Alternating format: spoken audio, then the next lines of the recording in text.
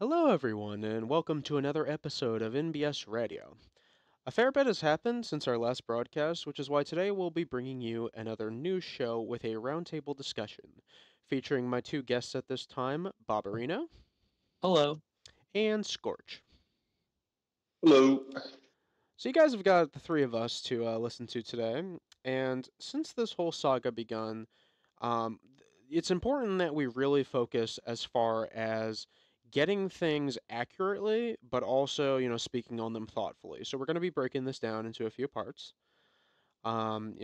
Beginning with the recent repeal by the Regional Assembly of the Aurora Alliance. And I think a great starting point for us to discuss this, obviously, the RA did repeal, end up voting to repeal the Aurora Alliance between TSP and TNP. And I think a great starting point for this would be, the events that led up both last term and this term to a sort of rising of tensions between TNP and TSP. Of course, before diving into this subject, we need the important disclaimer that, unless stated otherwise, the views of panelists on NBS Radio are not reflective of that of the government. So, what you'll be hearing from us is, of course, thoughtful commentary, but not necessarily what TNP government, their beliefs, what they state. But nonetheless, we will endeavor to focus on the facts, stick to that, and just present you with an entertaining, hopefully informative broadcast today. The first thing I'd like to discuss, and I think especially Bob, as someone who's been around in the Ministry of WA Affairs, can really attest to. We have actually the Minister of WA Affairs here in our audience, our live audience. But really, kind of what happened last term under Hold'em, in which it really started with those CNC commend and condemn proposals in the SC, and of course, there was competing interests there as far as Hold'em. His vote, obviously, the vote of the delegate is very important in TSP or in TNP, excuse me. Well, in both, but in TNP especially because it just commands so much power and influence as far as the number of endorsements and such. Um, Bob, if you could, did you want to sort of recount what those competing interests were? All right. So essentially, the competing interests at hand were a couple of proposals to condemn or to commend CNC raiders. For example, I believe it was Huldum who co-authored a condemn of Tom/Chef Big Dog. Am I correct on that? Yeah, you're correct in saying that obviously the competing interests there were proposals that TNP would obviously have a vested interest in. I think the other one was Commend Eris, aka former English colony. Yep. And, it was that as well as the Chef Big Dog proposal, in which really TNP kind of had to face a sort of, for lack of a better term, a sort of pressuring as far as it came out with competing demands. And those competing demands, obviously, were those who did want to see those proposals succeed and those who did want to see them fail. The Commend Chef Big Dog proposal, it was co-authored by Vara, actually. It was proposed by Joe What Up, a Blood Red Moon, but it was co-authored by Vara, so you're actually incorrect in saying it was Hold'em. Vara, of course, was the co-author on that proposal, and, it eventually came out that those aligned TSP and those aligned with TSP were really wanting for the delegate to vote a certain way on those. And obviously, if those sort of inclinations are at odds with our own leanings towards those proposals, like I said, TNP is going to have a vested interest in that. Scorch, you're someone who's been in and around TNP for quite a while. So, looking back on what happened last term and the events that kind of led up to this, what were some of your thoughts as far as, what's the best way to manage those competing demands when it comes to WA votes? Yeah, I mean, I joined pretty much like I kind of came back right as it was happening, so it definitely took like a week of catching up to kind of figure out what was going on in the first place. But yeah, I mean, I think you gotta, you're right. Those competing interests and looking at, obviously those other regions do want that vote from our delegate, and that's really important to them.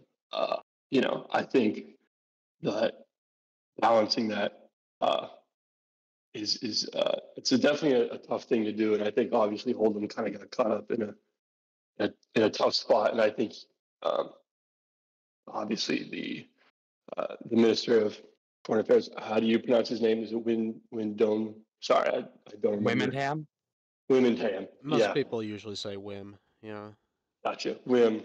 Um, yeah. Nobody knows or cares enough how to say Wimmenham out loud. Gotcha. So obviously there was a conflict there, and he didn't feel, they didn't feel that it was handled correctly, and um, kind of how it came away. But I haven't been as involved in the WA affairs as you guys have been, obviously, with your experience.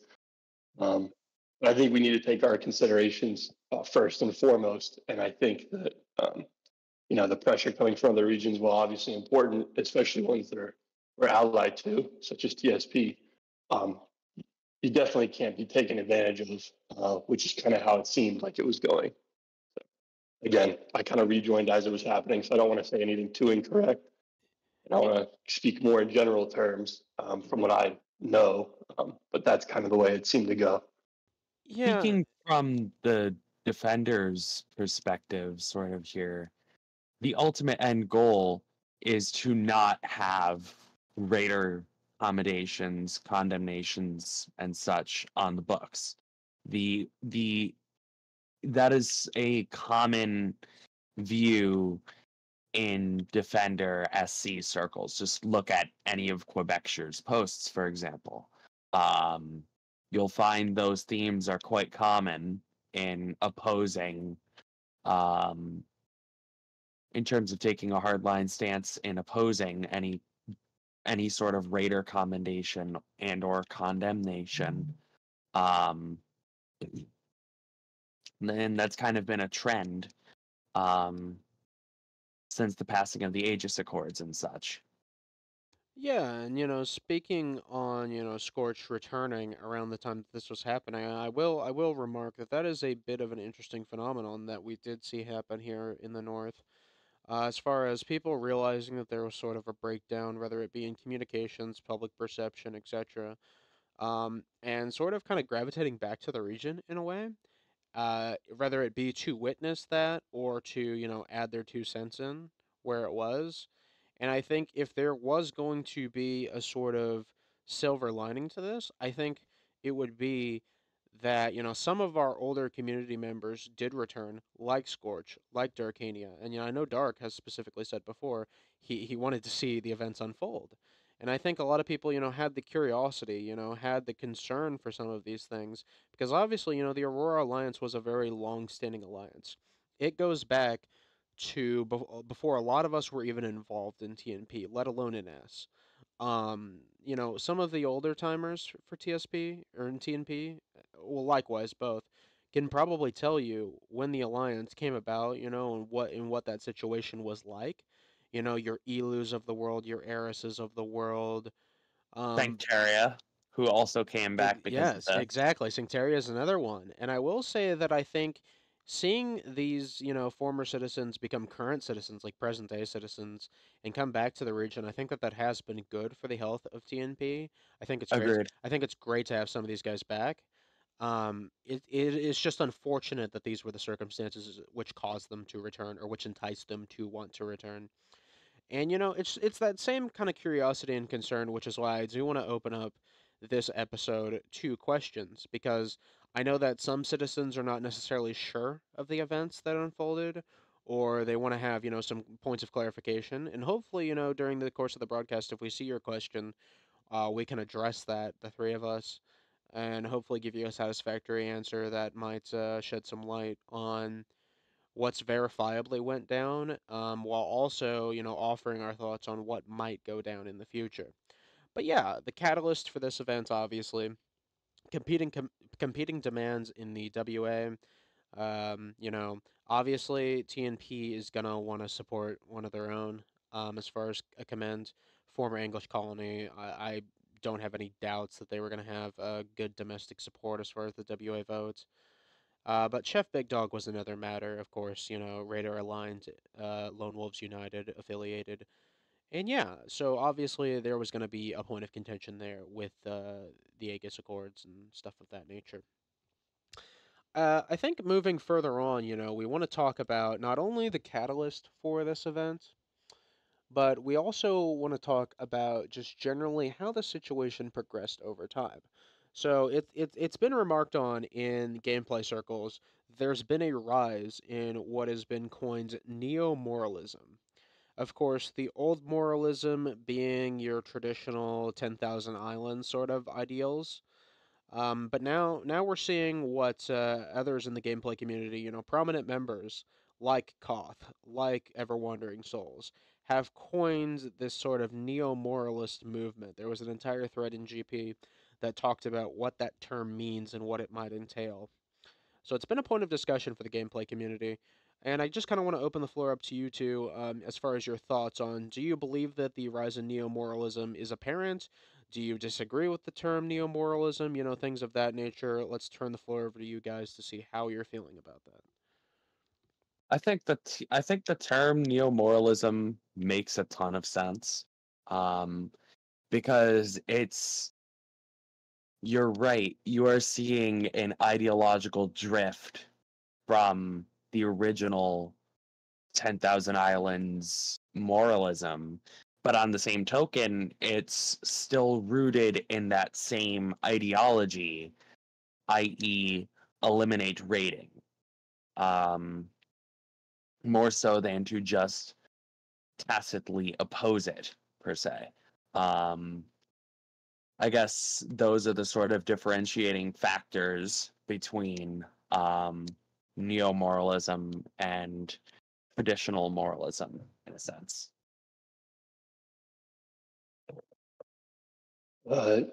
Yeah, I mean, you were talking earlier. We were on the earlier point, Bob, about how hard line they are, and I think that was obviously a big issue and is a big issue with the group as a whole. Is that they're it's hard to talk to people who are such hardliners on a specific issue, especially you know defending and rating. Um, so I think that kind of ultimately led to the conflict of interest that we were talking about earlier. And I think it could continue to be a problem with with how dead set they are on the issues and how unwilling they are to you know discuss, I guess, possible alternatives to their line of reasoning or the outcomes that they want. That's kind of what it seems for me as someone who has returned to this. Like I said, just coming back and seeing this new ideology of neo-moralism and how hardline they are about it. Yeah, and in my own personal experience, you know, I've been both a raider and a defender. For my first year on NS, I was a defender, and then of course I drifted over to the raider side, joined the dark side, if you will, and I've sort of been there ever since. Nowadays, I'd kind of consider myself, you know, personally a raider-leaning independent, if you will. And we are gonna get into further depth as far as, you know, fusing of different gameplay stances and what that might look like. But you know, just something the hardline talking point. I think that you know, from where I sit, defending in you know those 2014, 2015, even 2016 up until now, over the course of the past you know 5 to 6 years or so, has it's definitely a different attitude than it used to be. And I'm not necessarily saying that's better or for worse. But I will say that as far as the passiveness versus active resistance, it definitely is a more noticeable attribute. So before, I think as far as the traditional moralism that XKI helped pioneer, I think that was kind of contained in a way to their region and their circle, how they wanted to govern their region and how they saw fit to allow new citizens to come in and stuff like that.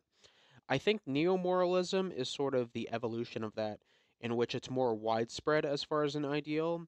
And we're seeing regions across the Defenderist bloc, if you will, sort of adopt the attitude that yes, we oppose raiding as we always have, but it's taking more expansionist and, if I will say, aggressive stances towards opposing it. It used to be, oh, we're gonna see you on the battlefield in the tagging runs and stuff like that. I think nowadays it's extended to foreign affairs maneuvering. Of course, there was always some element of that, but I think now more apparently so. And also, it's as we just mentioned, it's extended to the WA, politics within the WA. It's extended to sanctions, not allowing people to join events, etc., depending on what affiliation they are, what community they belong to. And I think that in the past, that was really contained to XKI, and now we're seeing it's not contained to them. And I think that generally there's definitely more of a willingness for regions to go that extra mile to sort of uphold their beliefs in gameplay and uphold their stances as far as where others stand on terms of alignment. There's been statements on alignment from various regions, including the North Pacific. It's definitely been pushed to the forefront, I would say.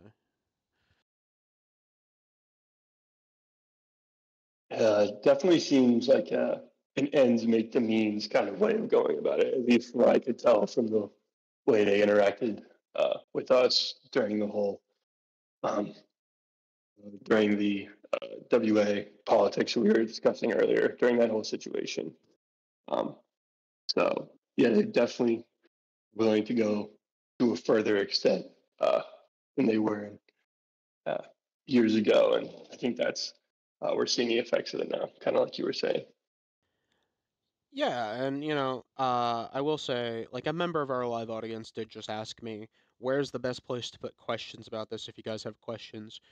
For the live audience in attendance listening in, there is a show chat attached to the stage. If you guys want to put your questions in there, we will do our best to address them as the broadcast goes on. We will be able to see them there, so as long as you're able to lodge messages over there, which you should be, that's a great place to put your questions. But yeah, just the general willingness to. I think it's also become more acceptable to sort of exert influence and kind of your impose. I don't want to say impose because that sort of has a negative connotation. I do want to say promote. I think promoting their beliefs, their stances, it's much more acceptable to do that in wider areas of nation states, not specifically just R&D, but also in the wider gameplay world, in the WA. We see sort of a soft power kind of thing, I would say. I know soft power is more of an imperialist term, and I don't want to conflate that. But I do think soft power in the sense of like where you're welcome as far as cultural events and things of that nature go, community events. Because yeah, I think regions are very staunch in their support of a particular alignment nowadays, whereas they might have been in the past, but not necessarily as outspokenly so. We've been over sort of the Catalyst event. We've been over, I would say, what you might refer to as the rising action with neo moralism. The next thing we really kind of want to talk about is sort of leading up to the climax, another part of the rising action. Do we believe that, this sort of conflict could have been foreseen? Has this been, the culmination of events over a number of years, or has it really been within the last year that these instances have been happening that sort of led to this event to occur? I personally would say that I don't think if you had told someone 2 years ago that this would have been the case, I don't necessarily think that they would have believed you. And the reason I don't think that they necessarily would have believed you is because 2 years ago, when I was delegate back in 2021, this was not a thing. We had, of course, the only memorable sort of snag in the TNP TSP relationship that I could say from back then was on quorum rating, which, as verifiably so, more than two attempts were made to solve that successfully, and it did. It did de-escalate the situation for quite a while after the fact. There was a time where I, as delegate, and my Minister of Foreign Affairs sat down with representatives from TSP, and we had, what I would refer to as a gentleman's agreement as far as quorum rating and what our understandings of that was. And then later on in the administration of both Mad Jack and Ghost, we had, further attempts to sort of codify that and refine what those quorum rating terms were. But I would say that prior to this, there wasn't really any kind of bumps in the road for the TNP TSP relationship. Do you guys think that would be fair to say? There was the CCD thing, um, where people had some feelings hurt, and there were a lot of people in the forum thread that that stated that TNP's or McMastrodonia's specifically, his statement implied that TSP's actions abetted fascism. Um, and you're right that the ultimate root cause was a fundamental disagreement over quorum rating, and that did get cleaned up. But I think that's an important detail in that whole mix of the whole hurt feelings part of the side of this. Yeah, and when you're dealing with any kind of as far as relationships are, they kind of mirror in a way that they would in real life. There's an element of trust, accountability, reliability involved in NS relationships between regions as far as vesting your faith in an ally. And I will say that I do recall what you're referring to at the time that the CCD news broke.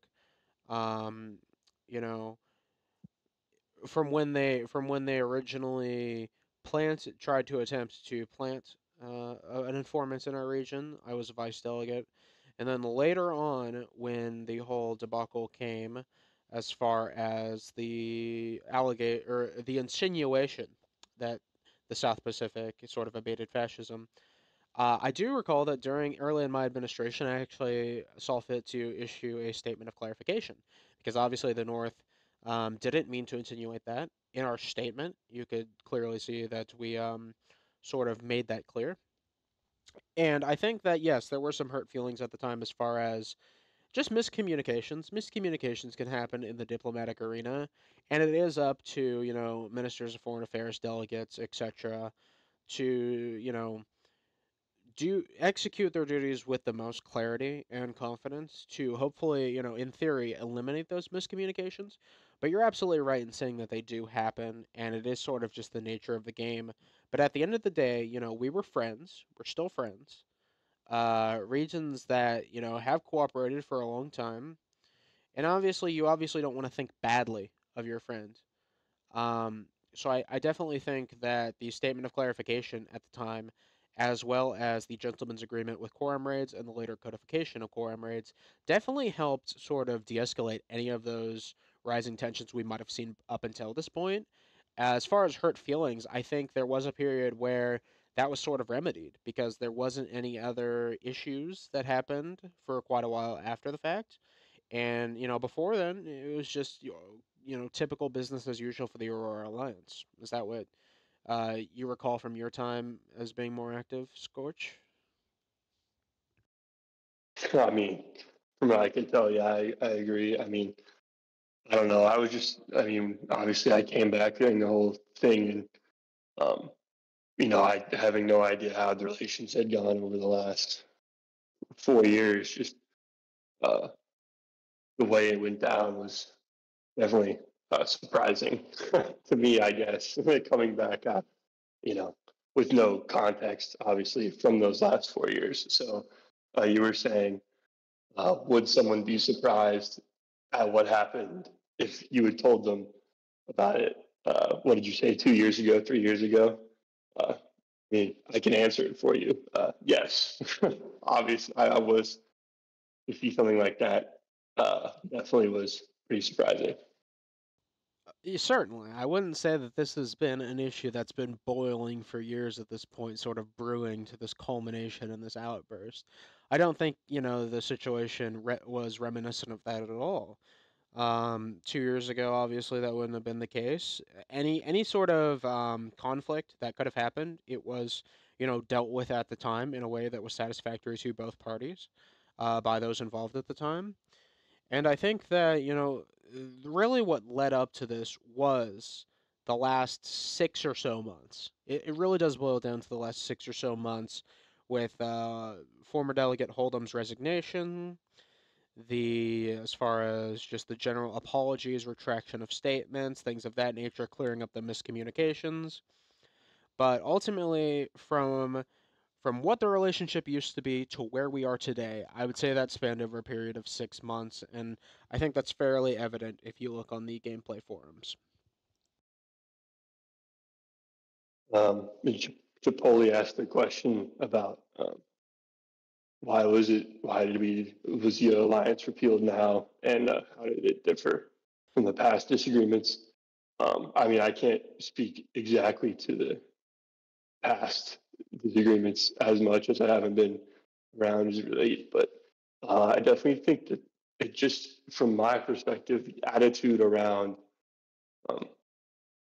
it's not consolation, but the fallout from the resignation and kind of when everything went to the general public and how it went down, the attitude from, at least from my perspective, from the defender side, seemed to be, I mean, they just didn't seem to be as willing to, you know, admit some of the wrongs or being willing to talk about it. Kind of like I said earlier, the whole idea of, like you were talking about, neo-moralism. It just seems like an ends make the means kind of thing. So they were like, it just didn't seem very negotiable to begin with. And then, you guys can talk about what you guys thought was the last straw, being more knowledgeable on the general recent happenings. But just as a somewhat of an outside perspective, it just didn't seem like a very negotiable environment um, from their side. I don't know what the backroom talks were like or anything like that. That's just completely my perspective. So I don't think, as far as going back to like the bump in the road analogy, I don't necessarily think that it's possible nor reasonable to have a relationship, in this case a friendship, that's completely unfazed by any sort of circumstance or situations. I think that disagreements are natural. They can be healthy in a way in any relationship, in us or otherwise. Because obviously no two parties are going to agree all the time and be in sync all the time. As idealized and utopian like as that might be, it's just simply not the case. I think what, in addressing Chipotle's question about what makes these last 6 months really different from any other prior disagreements we may have ever had with the South, is that I think it's just people's willingness, like Scorch was remarking on the attitude, people's willingness to trust that people are acting in good faith. I think in past examples it was, oh, this is a relatively trivial issue in a way. And it's like, okay, we're going to be able to solve this with diplomacy through the normal avenues that you would see the executive government go through. But I think that, people were necessarily more hurt in this situation as far as public perception was concerned, because a lot of people saw the word, or, read the words, but saw the actions as not aligning with what was trying to, be communicated. And I think that really did harm people's willingness to want to trust in what these statements were saying on both sides. South Pacificans' willingness to understand the North and North Pacificans' willingness to understand the South. I think, in addition to miscommunications between the governments, I think that there was also just a lot more vocal um, perspectives from the citizenry as far as can we trust, that what they're saying is what's going to happen, or are they necessarily acting in good faith? Is there any ulterior motives? Do they want to smooth this over for a particular reason other than to safeguard the relationship? I think there was a lot more doubt in a way on both sides. I think that's the main thing that made it different. In the past, it's always been they've been our allies for 7, 8, 9+ years, decade going on. It's like, okay, obviously this is a minor snag and it pales in comparison to everything else that's happened. So why would we stop now? But this situation's a bit different in the sense that I think the timing aligns differently as far as when things came out the way that they did. I think that really hurt people's willingness to extend that confidence in good faith. And I think that obviously, the outcome was heavily affected by the people's willingness to continue this relationship. One thing that I do want to touch on is the actual vote itself. This is sort of the following action of just the vote being called for to begin with. Obviously, there was an inquiry done by the RA that kind of called on what's happening in this instance. What's the executive government doing as far as handling this situation? And it eventually resulted in the regional assembly calling upon the delegate to put this forward, to put a repeal motion forward, so that there was a sort of referendum in a sense of the RA voting on it. And one thing to observe from this vote is that a lot of longtime TNPers really did seem to want to oppose the vote. Of those who did vote nay to the motion of repealing, it was a lot of our members who have been around for longer, who might have been around when the treaty was in its infancy and when the relationship was, new. Whereas you see a lot of the citizens who I would say joined post 2017-ish, you saw a lot of them vote A and vote to repeal the treaty. So I'm wondering if there was a particular reasoning for why that might have been, or what the dynamics at play might have been for that, for why some long-standing TNPers obviously wanted to keep the relationship, whereas those maybe more actively involved with gameplay nowadays wanted to see an end to it at this point. Do you think that there was anything at play there, Scorch, as far as why that might have been? I mean, I definitely think a lot of those players who've been here for a long time, I think you can, if they've been here since the treaties was passed in the first place, you can kind of say, well, if it's weathered everything for a decade, why can't it weather this? Like, I think we can make it work, right? Because you were saying earlier, it's not like it's been, I don't think it's ever gotten to this severity, but things haven't been perfect for the entire decade between the relations. So I think, that's just my guess of like, well, we've done it for this long. I mean, the same argument that you were talking about, I think we referenced earlier. We've done it for this long. We've been allies for this long. We've weathered this much stuff. Like, I was here when it kind of all got put together. So I think we could work through this. Whereas newer players probably don't come in with that same mentality. It's just my guess of it. I don't want to like I know their minds. I'm just guessing as to that could be a reason. And I think also the willingness to trust, if it has lasted that long, they are more willing to trust, as you were saying earlier, uh, the words and intentions behind the words of ESP, and that they really did mean what they were saying. Yeah, and what did you see from that, Bob, as far as, I would say your perspective, seeing some of these more seasoned TNPers vote to keep the treaty? What were your thoughts on that? Um, Honestly, I voted to repeal the treaty, um, because I ultimately can't have faith that TSP will keep up their end of a bargain with DNP right now. And I understand and respect the viewpoint that um, it's a 10 years standing alliance. There are bumps in the road. I understand that, but on the other side of the token, these are different circumstances. There are different players around now. There are different ideologies around now. The circumstances of the game have changed since 10 years ago. And I guess I'm just not old enough yet to say, get off my lawn. We're keeping this treaty. Chipotle asks, thoughts on possibly signing a new treaty with the South Pacific in the distant future? Will our relationship be repaired? Excuse me. I can see it happening. I can totally see another treaty with TSP happening. I can't exactly say when, but again, there's still enough goodwill.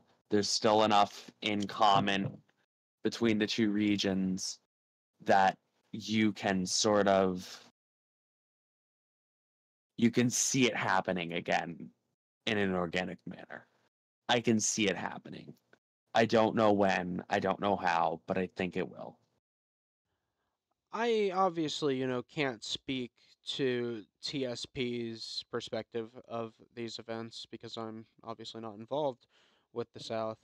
But what I do think is, and what I have observed is that there was talk of potentially replacing the Aurora Alliance after it was repealed with, at least a non aggression pact, which I think just on its face sort of signifies that by no means are the North and the South enemies now. I don't think you would necessarily reasonably conclude that, oh, the treaty's gone, so they're clearly, diametrically opposed to us. I would not say that by any stretch. Uh, the fact that the embassies have been maintained, and that I'm sure discussion is still ongoing, and that line of communication is still open between the two governments. I think that signifies that even though they might not be treaty allies, I would say that they're still friends. We're both feeders. There's a lot in common there. And I think that definitely by no means are the two regions like beyond repair as far as their relationship. I think that, regardless of whether we see the treaty replaced with a different agreement, it's definitely going to take some time. The old adage that, the time heals all wounds, I think that necessarily would apply here. People aren't going to be accepting. I don't necessarily think it's reasonable to request certain actions of either party because that just wouldn't align with the timeline. I've said it before as far as internal discussions go, in my own opinion, is that asking TSP to do something or TNP asking anyone to do something in this particular instance wouldn't necessarily be fair if our inclinations are going to remain the same. There's no sense in asking someone to change something if we're going to have the same opinion of them regardless. I think it would be disingenuous for us to request that of them, and likewise, vice versa, because I think, it's unfortunate that what's happened. I think that we can all agree on that. But at the end of the day, we do have to prioritize moving forward as far as what the relationship is going to look like. And I think that in the future, that relationship could be friendly or at least neutral. I definitely don't think it's going to be hostile per se. Um, in an ideal world, it wouldn't be hostile because TSP and TNP have enjoyed a long relationship that for quite a while was fruitful. It's just, I think, you know, it's enduring a sort of test that it perhaps hasn't in its history. Cash asks, following the level of involvement and pressure from within the TNP citizenry to get the motion to repeal the treaty, should the RA have the ability to repeal treaties by vote in the future as well as the delegate, as has been suggested in the RA? Or is that power something that should stay with the delegate? So, what I believe he's referring to here is that yesterday, actually, we saw a series of proposals by LD, Lord Dominator, a citizen of the North, who essentially was talking about, the balance of power between the RA and the delegate as far as diplomatic restrictions, policy, input, suggestions, etc. Have you guys, each of you, had a chance to read through these yet? These proposals? I gave it a skim. Yeah, I looked at them and I was looking at the comments through them and saw people's thoughts. In the proposals, specifically the ones about foreign affairs. So Okay, so that's a good baseline to work with. So as you were reading through them and reading people's comments, is there any particular comment that you think really highlighted what's important to you as far as this issue?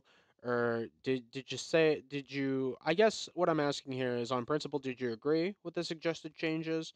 And if so, why? so I do understand the concern of LD, and I think it kind of came from a place of, and I know Sanctaria said this as well, that it just doesn't feel sometimes that the RA is on an equal level with the executive, or at least some people don't feel that it's handled in that manner anymore. But I also think that it would be really hard to make certain FA decisions if the delegate was worried about the RA being able to do things to repeal treaties as suggested. Like I kind of understand where ComFed specifically, I believe, put that in there. Now he was much more strongly opposed to it than I'm going to say in here. But I agree that it would make things a little hard on the delegate in order to properly represent certain things to other regions and maybe make guarantees or promote interests, knowing that it could be more easily overturned by the RA than it had been in the past if this proposal were to pass. That's what I think. So. Yeah, there was a clash of concerns. It's the traditional sort of, if the delegate doesn't have the ability to, advocate for the region and say, hey, this is what's going to happen as far as foreign policy, then necessarily who does? Who does have that responsibility? Who does have that authority? And it sort of calls into question as far as the balance of power between the branches. My personal take on it, and I will say I did disagree with ComFed in the sense that I don't necessarily think that conflict between the two branches would be a quote unquote disaster, as he described. I think that in any democratic system, debate, discussion, etc., is healthy in that environment so long as it's constructive. And I think if you empower the citizenry to have more directive as far as foreign policy is concerned, I personally think that it would amount to being constructive because when you think about regions becoming something, like Bob said earlier in the broadcast, the game is different than it was 5 or 6 years ago. That trend's going to continue. Nothing stays the same. Time always moves forward. I think that in order to make sure that the North Pacific remains a region that people are, proud to be citizens of and are content with our regional standing, I think that the citizens do have to have input on that process. That's not to say that the delegate can't have input on that process. Absolutely, the delegate can and should. But I do think that it is appropriate for the RA to have some say so, short of either recalling the delegate due to an unpopular decision, not voting for them again due to an unpopular decision, or, as it was done in this case, sort of motioning for them to do something on the RA's behalf. I think if you empower the RA to do that themselves, with or without the delegate, you get much more of a representative system because maybe it turns out that people ask for the RA to have their input, and it turns out that the delegate's decision was the right one all along, and citizens vote for that, and so be it. But the perspective that I take from this is that as recent events have shown us, one or two people can get it wrong. That's entirely possible. People are human. They're fallible. They make mistakes. No problem.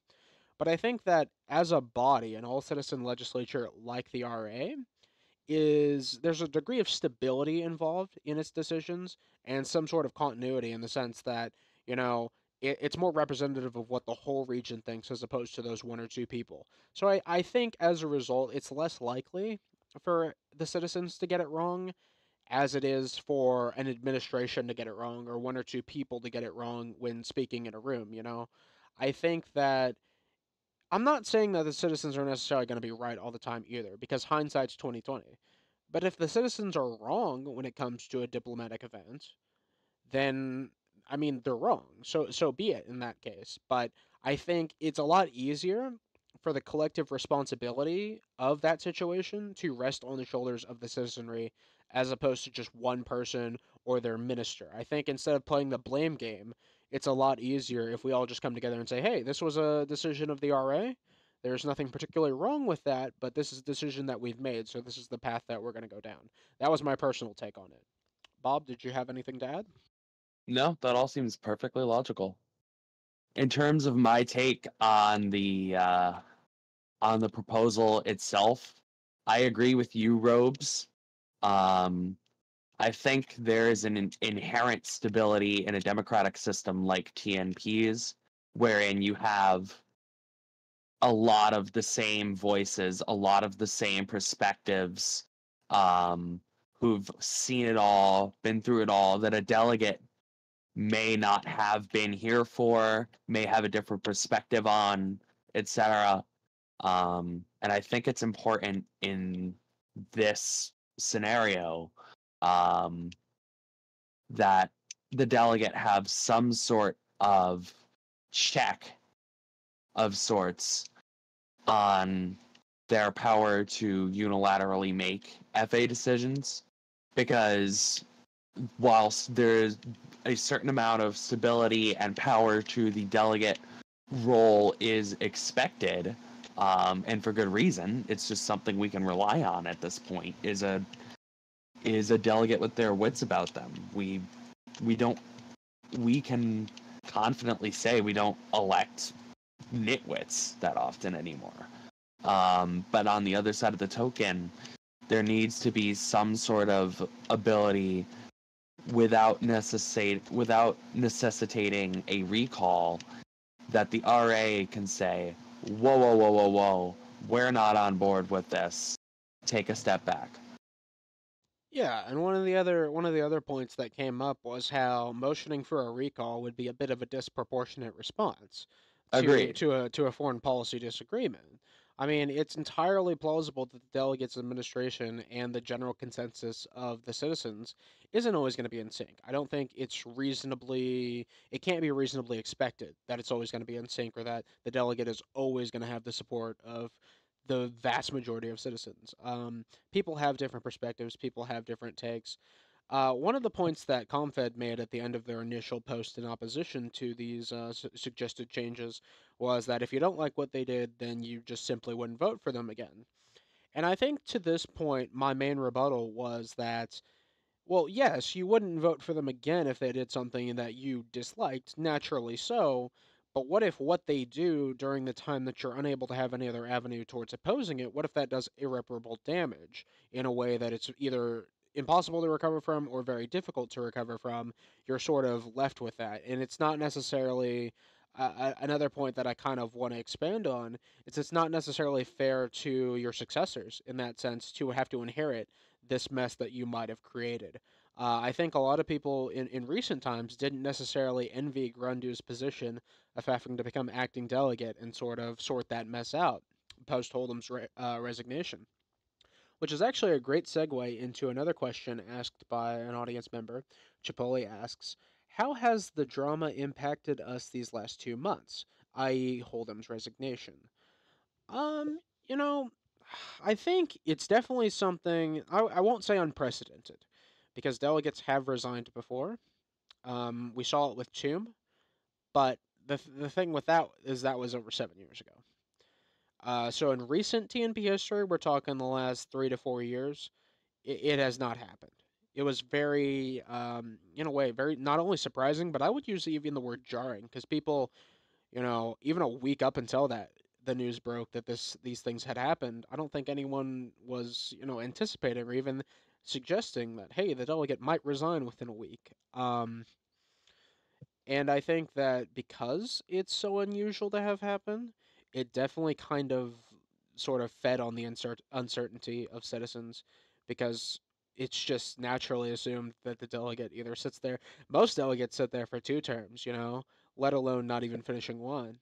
Um, I think that was very surprising to people, and I think that it all came so quickly over the span of, what was it, 3 or 4 days, that really those events just changed. The entire landscape sort of changed. We had an acting delegate for the first time in 7 years plus. We had an acting vice delegate, which, the whole line of succession thing got triggered, which doesn't usually happen in TNP.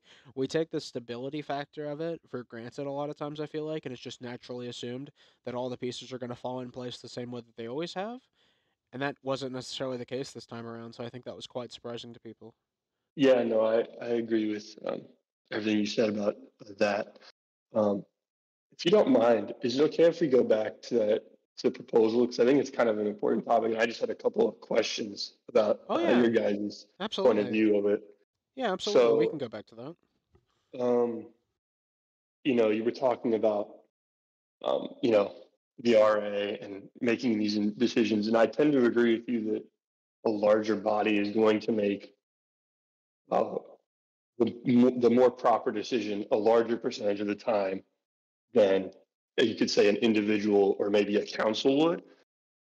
But I also am wondering if the RA is going to be allowed to make some of these decisions. I'm just coming back, so I don't know how it has been operating the last couple of times. But where would a lot of the FA information? I know a lot of people are obviously heavily informed about it, but did people know about what was going on with TSP before WIM or Hold'em basically revealed it? And if so, how would the RA make decisions about information it might not even possibly have, because a lot of those talks kind of go on in privacy? That's what we have Freedom of Information Act disclosures and the like for. That's what we have the actual experience of the delegate and the FA minister to rely on. There are other ways of getting information Yeah, that absolutely. aren't just necessarily being in the room. Yeah, no, for sure. I think it's entirely possible that, maybe a newcomer citizen who's in the RA doesn't necessarily grasp the nuance or the level of severity of certain decisions and stuff like that. And, they might be a bit premature in their actions, but I think that it's reasonable to say that we always have very, very steady handed members of the RA who are definitely willing to advocate for sensible positions and willing to get, their thoughts out there. So I don't necessarily think we're ever going to experience a sort of mob rule by the uninformed. I don't, and not to say that you were suggesting that would happen either, but I'm saying I think that concern can be somewhat downplayed in the sense that you're always going to have people who can address the situation with a degree of either knowledge, expertise, experience, etc. And I think that's one of the most important elements that the RA, one of the most important tools that it has at its disposal, is the people within it. You have people who, have history as being the delegate. You have people who have history as being ministers who have been in the room for these types of conversations. So while we might not necessarily have the exact information of what was said, like Bob mentioned, there are ways of getting that. But even short of getting that, I think that there's this general expectation that this is how it usually would work. And so if something isn't working the way that it would usually work, then perhaps something has gone wrong. And of course, the RA can address that. The RA also, not necessarily in an expressed power, but more in like just by its nature and that kind of thing. It has the ability to sort of pry deeper into the executive actions as far as freedom of information, but just general accountability. Like, there's nothing wrong with asking ministers or asking the delegate, hey, what happened here? And of course, then it would be up to the delegate or their assigned minister to respond to those inquiries. And of course, failure to do so would be met with scrutiny, and rightfully so. So I think that the RA has the power to do these things. It's just more so making clear that, yes, this is absolutely possible. And I think that necessarily just because they have the power doesn't mean that they'll use it, but I think that giving people more choices is really important as far as a functioning democracy goes, because then we don't have these sort of instances where it's a disproportionate response to what has happened. Okay, yeah, no, I mean, I definitely can see what you guys are saying and see where you're coming from, and I completely agree with the accountability point. And that it definitely seemed like in some points there has been disconnects from the citizenry and RA as a whole and the executive in the timeline of certain actions or the actual implementation of certain actions. So I can 100% see that point. And I completely agree that there needs to be more of a line on whether it be communication or something else going on. Um, and Dark's, I can see Dark's comments, and I mean, I think I'm not sure, he might have left after I left, so I can kind of understand where he's coming from. Um, like I said, I can understand some of the dissents to this proposal about kind of how much do you want to check the delegate, I guess, right? But recently, going back to the question, how has the drama impacted us in these last 2 months? Holden's resignation and now Garundu taking over. That seems to be. I don't know if that was a thing for the last year.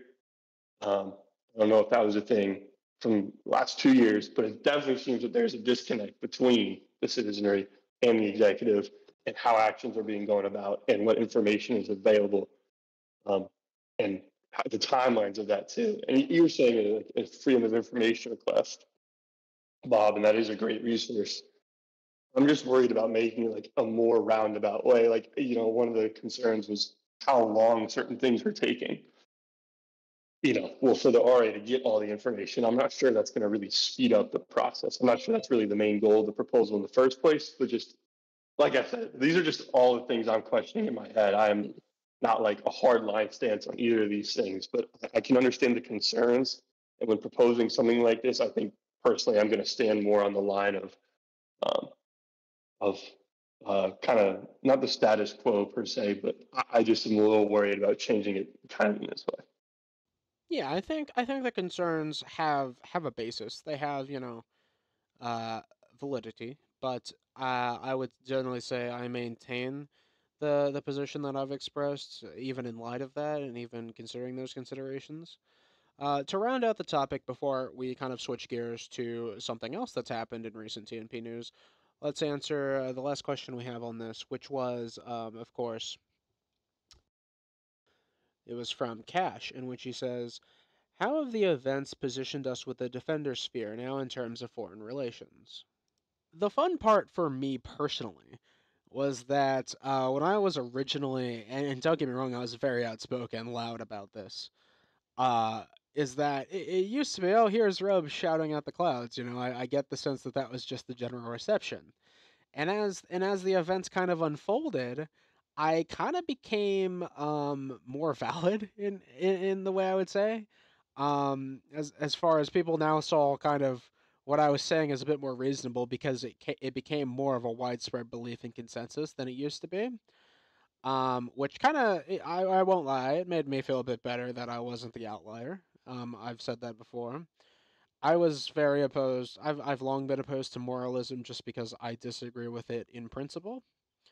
But even now, especially one of the things that's been brought up is that post Frontiers and Strongholds, moralism actually kind of has to adapt in the sense that because people and communities can opt out of being raided now and become strongholds, it's more of an opt-in game as far as if you want to put yourself at risk. So in a way, it's not necessarily, oh, they're preying upon the innocent. So that kind of has to be explored further, and I'm sure those in the Defenders field will explore that further.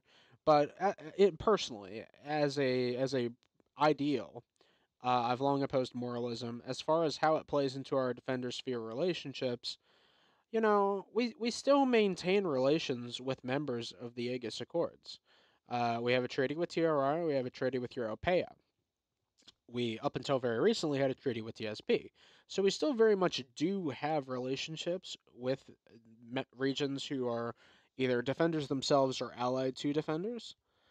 And, I think that it really depends on number one, what the evolution of that ideal, moralism, neo moralism, however you'd like to characterize it, it depends on how that evolves over time.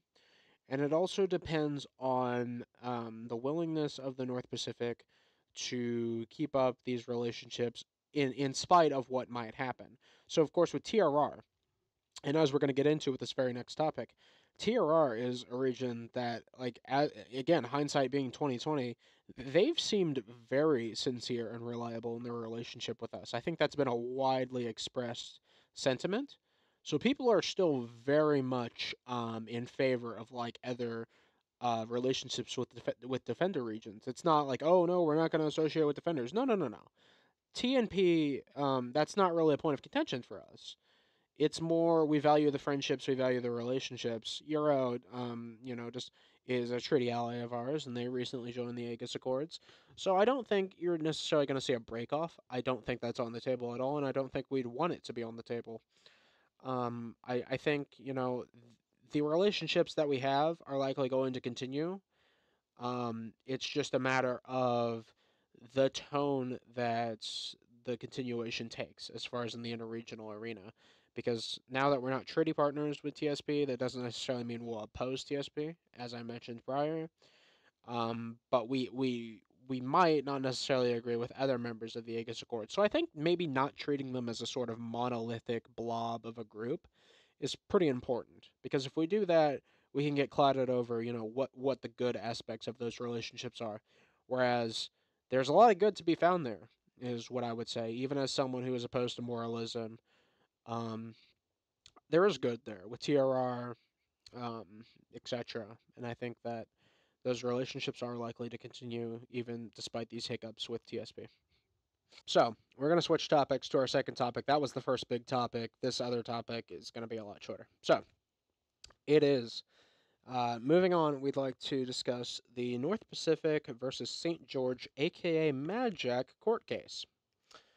To begin this topic, we're going to do a sort of a summary of events here as far as what's happened over the course of the case. Of course, it was obtained. It was known publicly recently that Europea had acquired some information.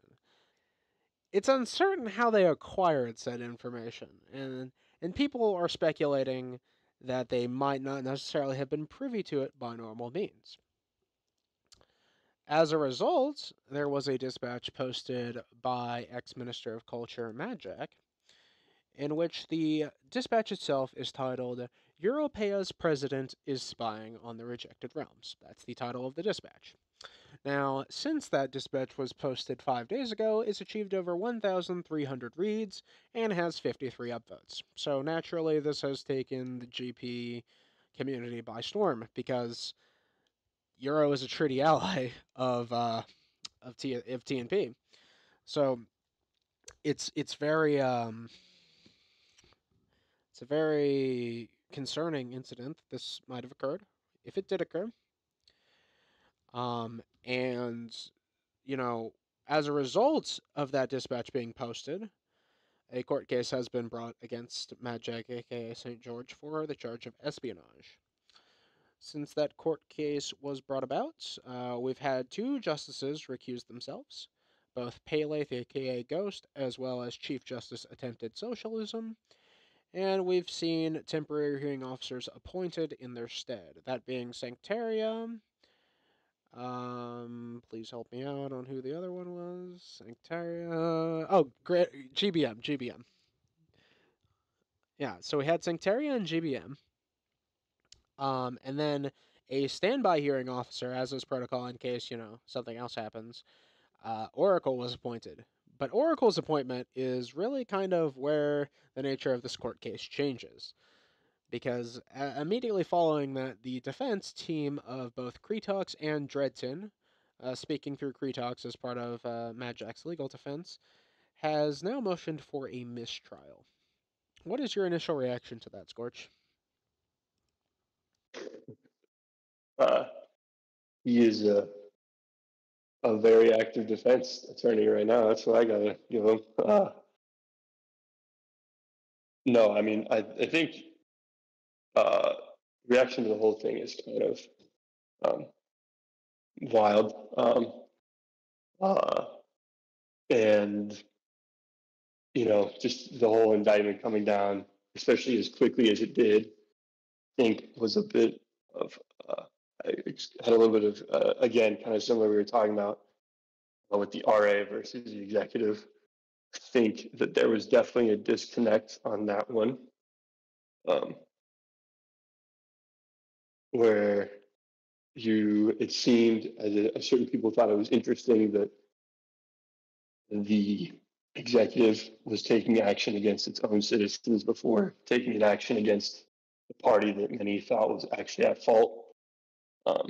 So I think that's a interesting point. I don't know. Like I said, I'm not going to comment on what is and isn't correct or factual or whatever. That's just what I saw in certain discussions. Yeah, I think the court as a whole. Do I think it's going to go as a mistrial? I mean, you was a very knowledgeable and smart individual, so I have faith in him to make whatever is the proper decision. He's been doing this a long time. Yeah, and it's important to observe that as it's a developing situation. So as far as who's at fault, that situation's developing. But as far as how the trial will go, that's obviously also developing. I think the main commonality, as far as the varying beliefs about what's happened here, is that TRR is undoubtedly the victim of whatever has happened here. Regardless of who's at fault, they're the ones who reportedly had information taken from them. So I think it's a generally natural response to assume that they are the victims here. But also, as far as the court case is concerned, I actually wasn't under the impression that the whole mistrial thing was going to become an actual element at play in the court case. It was mentioned a day before it happened in what I thought was a joking kind of tone. And as it turned out, no, the defense actually did motion for a mistrial, which I was a bit surprised by. But I will say the defense team of Dredton and Gretox has definitely delivered as far as like their commitment to defending the defendant, if you will. Like they're on it as far as making sure that the defendant doesn't self-incriminate, and also making sure that the trial is sort of handled with the ball being in their court now. Because as you say, Elu is going to make that decision, and we do have faith that Elu is going to make that decision. But his position now, even as moderating justice, is a bit more reactionary, and as is the prosecution. So instead of the prosecution leveling charges and the defense responding to them, we're now getting the defense making its motion first, and the prosecutor, they're being asked if they have anything to say in response to it. So it's sort of a change in pace, a changing of tempo, and I find that really interesting. Yeah, no, I agree. They definitely came out on the offensive and made sure they got as much stuff in as they could. And obviously, it took a while before a prosecutor was even appointed. And I know there was kind of a joke put in somewhere that the defense was going to recruit every member of the bar before a prosecutor could be appointed. And I knew that I didn't see that there were many members of the bar who, like, such as Dredton, who did not appear who knows if they would even be willing to be prosecuted for this case. Obviously, Toms is now the prosecutor, but yeah, no, they definitely came out firing, and they had that advantage of not even really having someone else to go against them for a little bit. And I'd say they definitely took advantage of it. So they've done they've made a good example of what a defense team should do, I guess. I get the sense, and again, this is only speaking to my sort of speculation about this. I'm not necessarily saying that this is what happened. I'm also not saying that this isn't what happened. But I don't think that a situation like this just arises, like, naturally. I think definitely some degree of thought had to be put into this, but it also seemed like the defense was very comfortable with what was going on here as far as even if you look at the timestamps, as soon as that Oracle appointment was made, the defense was on it, and that statement was prepared. Like it seems like that was part of the defense strategy. Um, Obviously, for decent reasons, attempted socialism was recusing themselves. Deputy Minister of Foreign Affairs might have had access to certain conversations that others might not have. You need a fair and impartial trial. But upon the law saying, there is a point of contention about does the law require the Chief Justice to do it at this point? Well, when they came back in and did it, the defense, took advantage of that opportunity. So that to me demonstrates some awareness and some planning as far as, and I'm not suggesting any kind of malice intent here. That's absolutely not what I'm saying. I'm saying this seems like a very smart, knowledgeable, measured defense team. Because if you didn't have that, I don't think you'd necessarily see the situation materializing as it has now. I don't think that that would have been something that just would have happened out of thin air. Like, oh, here's Oracle going to be appointed, and then, within a few hours, oh, here's the defense mistrial, I don't want to say that was a trap because that makes it sound like the defense is like, oh, well, gotcha, you know. But as far as like, there's always a legal strategizing aspect to this. And I think that if that was the strategy, then it seems to have been triggered by that appointment of the SHO, the standby hearing officer. Yeah, no, they were definitely on top of it, and they, I mean, this is what their goal is to get him, is to get him off, is to get Saint Mad Jack off clean. So I mean, they're pulling out every card they can, which is, I guess that's what the ideal defense team would do. So, Right. um, Yeah. I mean, this is perfect for them. Yeah, and there's always like a lawyer's conundrum of like, oh, you're defending this person, but like, no, don't get me wrong, they're 100% on it. Like, I don't know, I'm not privy to the conversations of if Mad Jack selected them or if they came to Mad Jack wanting to defend him, but they are out there in full force, and I would say at this particular moment, from where I sit, they seem to have taken control of this trial. Now that could change later today, it could change tomorrow. We'll have to see. But as far as the defense team being active and knowledgeable about the law and invoking it to support their case, um, they seem to be doing that quite proficiently. And on the point of, you know, the actual allegations that Mad Jack claimed to have receipts of about, President Rand and the information that the European administration had obtained, there's actually been a further development in the GA area, if you will, that someone who's made a lot of comments recently about foreign affairs between various regions has actually been appointed to TSP's Foreign Affairs Advisory sort of council. And in a way, that kind of ties in with the whole TSP thing, but also it kind of sets up this because if for some reason the newly admitted Europea to the Aegis Accords, the newly admitted member, if the allegations were true, and again we haven't determined if they are, but supposing they were, that would sort of present a bit of an issue within the alliance itself, within the accords themselves, because obviously one of the provisions in the charter, if you, of the accords, is that no, you cannot commit espionage against your fellow members. So I think people had said that MJ was sort of like a whistleblower in this sense, and then there was a bit of pushback about like no, that's not what whistleblower really applies to because that would insinuate that Grundu or his administration is at fault. And I don't think that's really something that we here at MBS particularly care to comment on as far as TRR, obviously, I feel like in a way this situation demands a response from them because, they clearly have been wronged here, if you will, as I would say. But it can't be met lying down, especially if the allegations are true, because if they are true, then that presents a problem within the accords themselves and the new member that was admitted. Yeah, no, that would definitely cause some issues. But I imagine they probably want to make sure that they go in having all of the correct information. So, Right. Yeah. um, Yeah. That's obviously going to be something that it takes time to formulate. That collection of information and get that from the appropriate avenues that you need to. But it's kind of ironic that it takes time to get it through the appropriate avenues when the entire situation hinges on information that might or might not have been obtained through incorrect avenues. I find that to be an interesting parallel.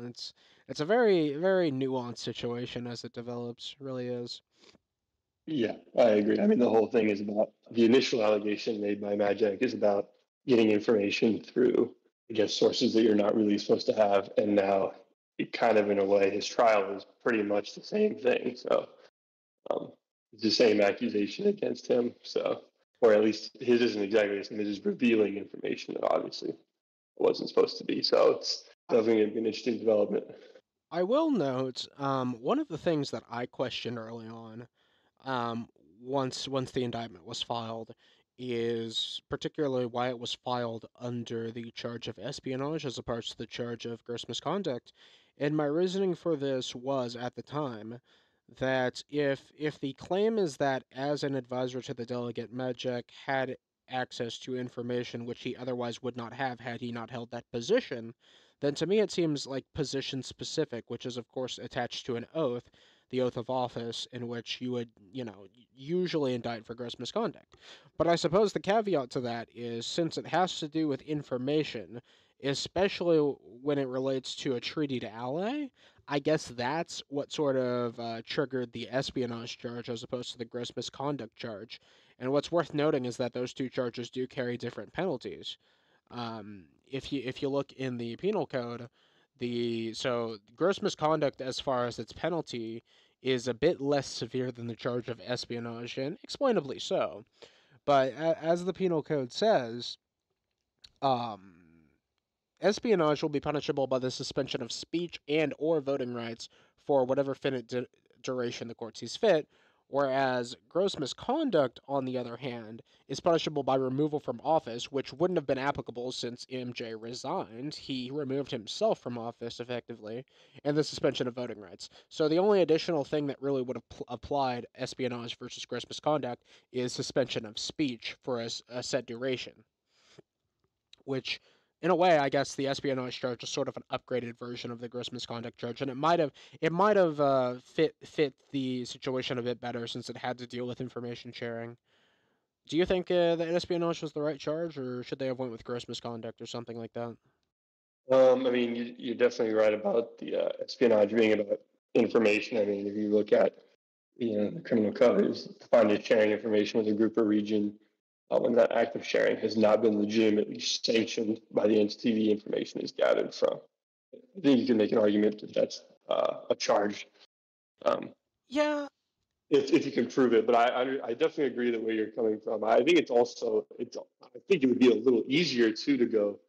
I mean, just in general, I think the gross misconduct charge would definitely be an easier route to go along for the reason partially because it's lesser penalty, and it's because it's a broader charge, so it's a little easier to right. Yeah. prove it. But it seems like the executive wanted to go all the whole way with this one. So I think that they definitely have an argument for it. If I mean, again, this is all contingent about what is true, and I obviously am not privy to that. So I think they're really going for it. That's really my opinion of it. Is that they are really going for it. I think Garundu, I kind of made it clear that he didn't genuinely think that um, Majak had committed espionage. So that's why he felt obligated to file the charge in the way he did. So Yeah, and it's just a testament to how developing situations can really shape dynamic viewpoints. Because in illustrating my thinking about gross misconduct versus espionage, it was brought to my attention that, yeah, espionage is more situation specific because it had to deal with information sharing. So now, in sort of an amending of that line of thinking, I would say that espionage was the right charge as far as what the government wanted to go for, or what they appear to want to go for. In indicting Medjak. I think that, either technically could have been applicable. I think maybe espionage might have been more appropriate, again, in line of what the what the charge was for, Even though you could have used a different charge, I think in the spirit of the indictment, what it was about, espionage fits better. Um, but what you were saying about, I think it's a good point. What you were saying about gross misconduct being more wide and broad, I think what's actually interesting about this actually made me think that perhaps had the charge been gross misconduct, the trial might have actually been easier for the government to prove than it's appearing to be right now. Because espionage is a higher bar as far as like a charge, is a higher bar to meet for the prosecution. I'm wondering if that bar is going to be more difficult to meet because they chose the route of espionage as opposed to gross misconduct. I think it'd be easier, and this is just my take. I'm not even a member of the bar, so take that for what you will. It would be easier to advocate for gross misconduct than it would be for espionage. I personally think that if I were the prosecution, would have an easier time proving that than I would espionage. Because espionage, there's multiple layers to it, whereas gross misconduct, a lot of times it's very cut and dry. Did you have an oath? okay, in what spirit did you violate this oath? If you didn't violate this oath, how didn't you violate this oath? Like, those kind of questions arise. With espionage, there's a lot more, okay, so this ally got this information from who, at what time. Like, there's a lot more factors at play. I think that if you use gross misconduct, which they didn't do, I think as far as getting an actual conviction, like a successful indictment, I think it might have been easier. But yeah. No, I agree with you. I was kind of hinting earlier was that I think it would have been an easier case had they just gone with gross misconduct instead of espionage. And I think that that gross misconduct charge is kind of just being that broader charge. You can kind of bring it up against any official when you feel that they've done something wrong or that's not it's against their oath, and it's a lot easier to prove. And because of that, it has that lower punishment. But yeah, I mean, like we can speculate about to why that some people are going to do, but clearly they didn't want to do that. Clearly they wanted to go with the government wanted to go with a higher charge, more severe charge.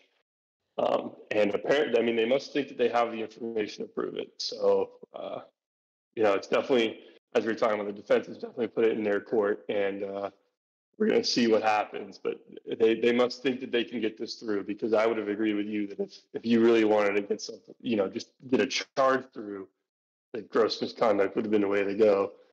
But I don't think that that is their strategy here. It doesn't seem to be that they just wanted to get any charge through. To make it easier, it seemed they had an idea of what they wanted, and they seemed to think that they had the information to be able to do that. And this is why having a live audience is so great. As Dark points out, there might be a tactical implication here as for why they chose espionage as opposed to gross misconduct. So, as I pointed out previously, the suspension of speech, in addition to voting rights, might be something that's at play here. It's possible that Grundy wanted to make sure that MJ doesn't speak about this, aka leak anything else, because they're claiming that he leaked. So, perhaps the suspension of speech punishment, should the charge be successful, would prohibit him from doing that. I think that's an interesting element to this that I hadn't previously considered. So it's great that we have like an audience to bounce things off of here. But actually, that is an important consideration. Maybe maybe it wasn't. Let's get a charge like in general. Perhaps the suspension of speech was the main thing that was desirable here for the government. Yeah, no, that's definitely possible. Like I said, that's definitely an interesting thought of why they went with that charge instead. And we'll definitely see how it plays out. I know that you can have your speech suspended with the espionage. Who knows? Whereas you can't with gross misconduct. You Just can't be grow. removed. You can't exactly. Yeah. So a question we got posed here is, as far as the Euro drama, how will this resolve between TRR and Europea? What is the most likely outcome concerning the Aegis Accords? It's been remarked on before that the Aegis Accords are likely to continue. By no means do I think this is the end of the agreements or anything like that, or its decline. I also don't think it's necessarily likely that they're going to entirely backpedal and suddenly expel Europea from the Accords, just even though they recently joined. I think that'd be a very weird move to suddenly backpedal after these issues have arisen. So I don't necessarily see that happening. I think, like I said before, TRR has to issue some sort of response to this. Because they are the ones who were allegedly wronged by this, and it's the belief of the vast majority of the gameplay community that they were indeed wronged. Um, so I feel like the ball is kind of in TRR's court as far as how they want to handle that. I'm sure that their delegate and their officers are engaged in those discussions that we here at NBS aren't privy to. Um, but I do think that once they issue some sort of response to that, Europea is gonna have to have some things to answer for, whether it's, oh, we did something, or it's, oh, we didn't do something, but we understand why this might have created some distrust. I feel like it requires both parties to respond to it, because even if the situation isn't as alleged, it's still an issue of how was this allowed to happen in the first place? How was this allowed to materialize? Even if it didn't happen specifically as alleged, there's still stuff to answer for. So I don't think that Europea will be expelled from the Aegis Accords. I don't think that the Accords will end anytime soon. I do think that there's going to have to be some internal reflection and maybe some investigation within the members of the Aegis Accords to figure out what went wrong here, and then if something did go wrong, in fact, make amends. And if amends aren't possible, that's another discussion entirely. But I think for the sake of the Accords, um, reconciliation is going to have to come about in some way if a wrong was committed. Yeah, no, I agree with that. But there has already been some discourse between the two. Am I wrong about that? I thought I saw that on some of the gameplay forums that there has already been some discussion about some of this between them already. Am I incorrect about that? Do you know?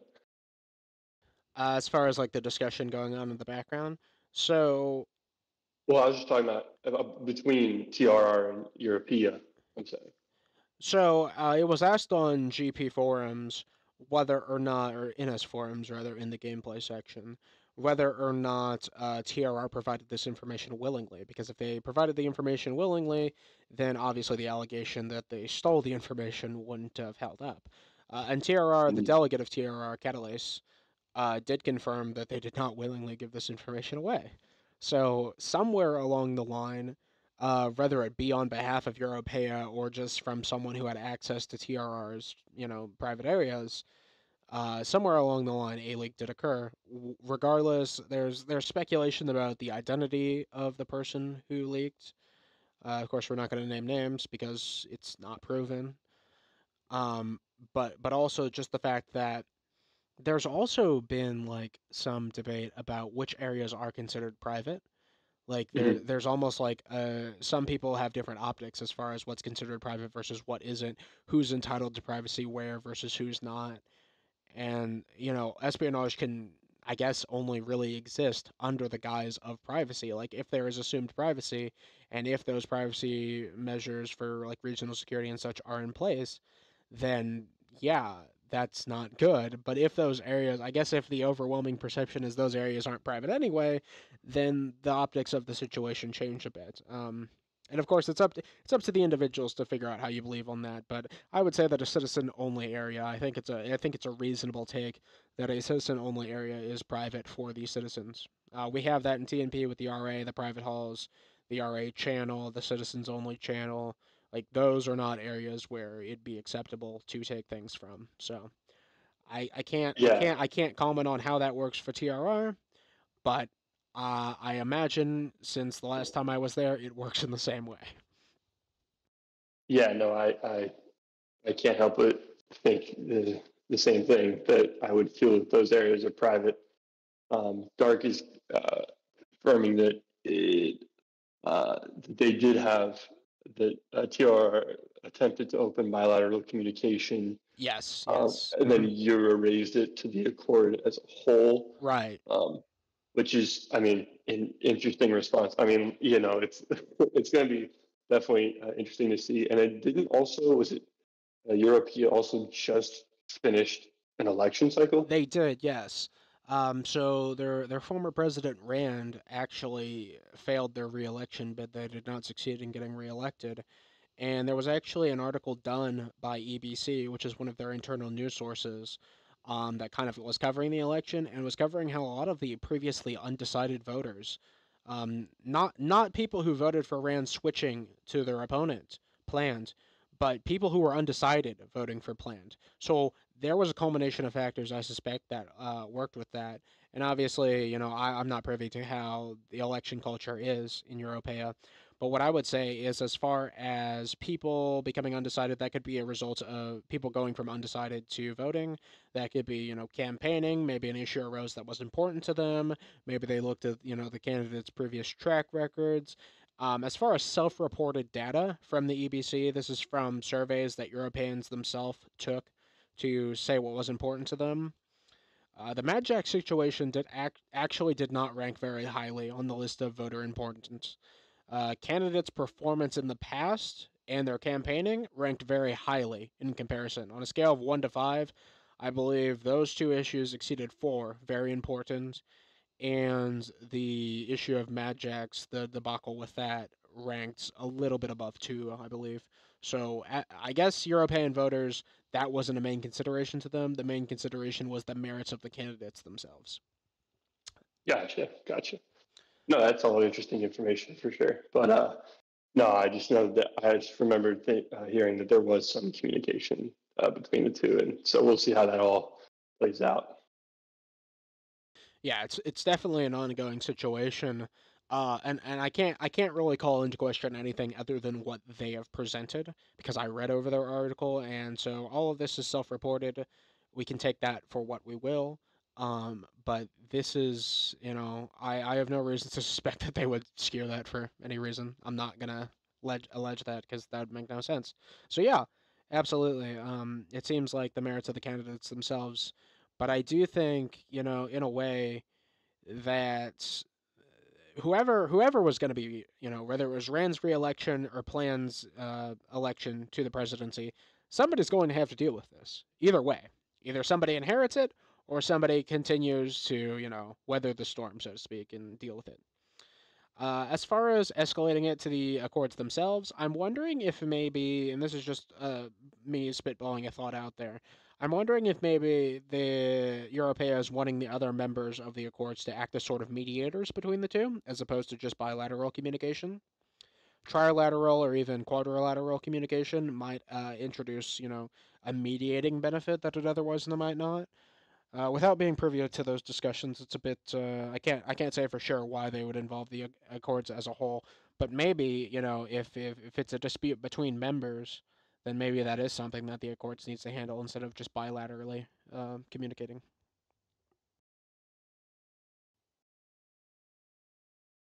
All right, so some final points we've got from our audience members, and then I'm going to go into our last little announcement before we end the broadcast here. It was confirmed by Darkania about the espionage, about them, of course, attempting to open bilateral communication, but also how those areas are indeed protected, codified by law. So even the debate about which areas are private versus they're not, that's sort of a non-starter considering by codified law it's similar to how it works in TNP. With those areas being restricted, the areas are private, so leaking from them is unacceptable. That was a point of clarification issued by Dark in our audience. And then Fiji also mentioned how, I was talking about maybe the tactics of the situation for the prosecution in the MJ case. He said it's maybe less tactics and more just matching a charge to the evidence, like you were talking about, Scorch. If you believe that you can prove that, if you believe you got the evidence to get that charge, then yeah, that'd be the appropriate one to go to. Maybe your evidence doesn't fit gross misconduct, and if that's the case, you want to go with the charge that your evidence fits. Rightfully so. That's entirely reasonable. So yeah, I can totally see those.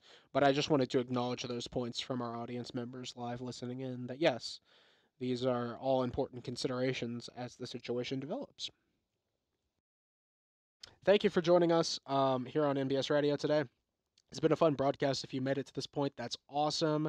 Uh, do the usual stuff, like and subscribe. I guess is that what the YouTubers say? I don't know, but yes, thank you for being here, Scorch. Appreciate it. Yeah, no, it was great. Thanks for letting me on with you.